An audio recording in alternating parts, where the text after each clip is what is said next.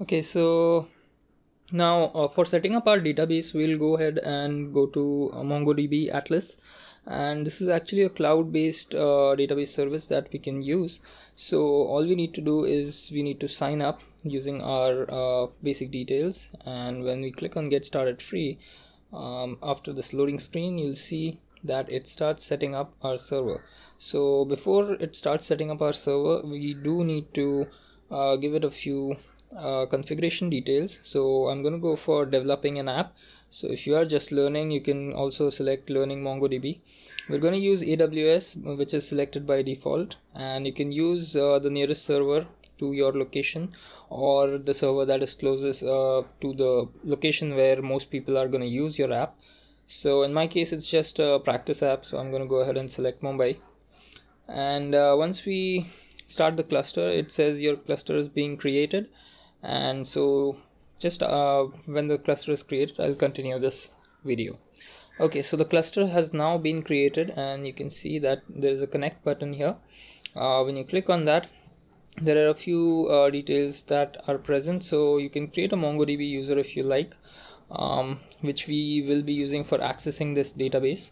So we'll go ahead and set the password as food app and the username as Mubashir. Now we'll create the MongoDB user. Once the user has been created, we'll just go ahead and choose a connection method. So now we're connecting to an application, and that application is actually a Node.js application. And it will just give you some details on how to connect.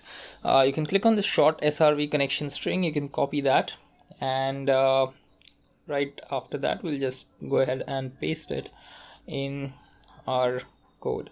You can see the documentation of MongoDB has opened up, but we don't want to directly use MongoDB. Instead, we're going to use Mongoose, which is a library for maintaining our collections.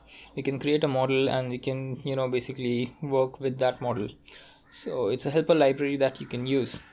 We'll go ahead and say const mongoose equals require mongoose, and we'll grab this piece of code and paste it here.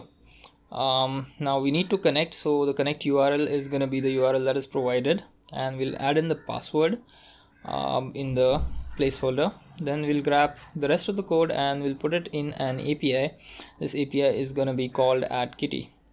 So now I sent the model as the response here, but before we actually start, we need to install Mongoose. So we'll go ahead and do that by saying npm install mongoose, and now we should be ready to go. So we can say node-born index.js, and the server starts. So now if you go to Postman and you go ahead and change the URL to add_kitty, now I just moved this model to the top because it will be used by different APIs, and the response is actually not going to be cat, it's going to be the kitty that we just created. Now this is actually not the right way to do it, because we're saving it and then we're separately sending a response, which means it won't wait until the document is actually saved. You'll see how that is a problem in a minute. So we'll send the request, and it gives us an error that it's not able to post, because by default my Postman had selected post request, which is not the case. We need a get request, and when we send the request, we get a response. So now we'll go ahead and create another API, and this second API is gonna be get kitties. So we are gonna get all of the cats that we just created. So this is gonna be a simple straightforward API that gets the cats by using the find method of Mongoose, and we'll send that as a response. Here you can see I've used await, which will basically convert our asynchronous code to synchronous code. It will grab those cats and just send it back as a response. Now we'll also add something to the catch, so in case we have an error, we'll just display the error message in the response. Now here I made a small mistake. You can see that it's not a JSON object. I just fixed that and sent the request. Now interestingly, we get an error on await, and not interestingly, because well, we're supposed to use the async keyword before the function in order for this to work. So we'll send the request, and we are getting a response here, but notice that this is the add_kitty method. So I can add another kitty if I want, but I'll just change this to get kitties, and interestingly, we're not getting any response whatsoever. The reason we got a response from the first API was because we were directly sending the response. We didn't actually wait and check if the cat was actually saved. So when I tried consoling the error, actually I didn't get anything because, well, the error was there from the very start. So I thought maybe it's because of async await. I got rid of that. I put everything in a then method, and that didn't work either. So what exactly are we doing wrong here? Now first of all, we need to create a database, which we didn't do. So just go on Atlas and create a new database and create a new collection within it if you like. Now it doesn't matter if you create a collection or not, but you do need to create a new database. Now you need to go ahead and click on connect and add your current IP address, and this IP address should be open to everything for now. This is not the safest method, but yeah, for testing purposes this is okay.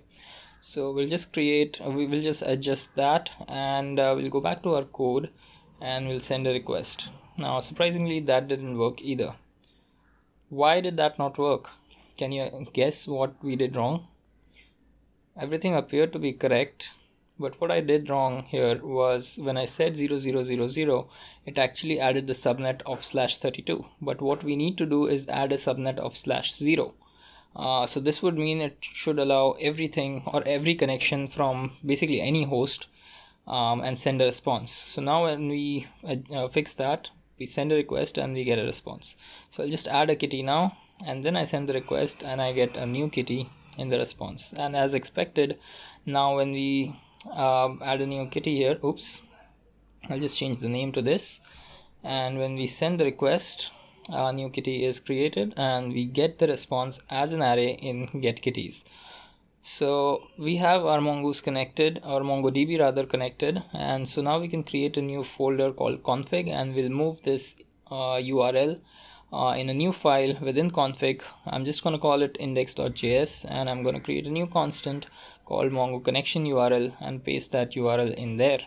Now since we have the config file separate, we'll just try requiring it, and I'm going to say .mongo connection URL. So I'll grab that URL and paste it here. Now number one mistake, variable name was incorrect, but somehow I wasn't actually getting it in the response.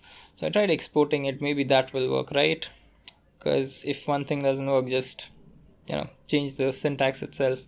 But this throws an error called unexpected token. Can you guess why that happened? So I tried changing it back to require, and it still didn't work. I got rid of export and it still didn't work. So now I decided maybe I should just console and see what I'm getting in the require.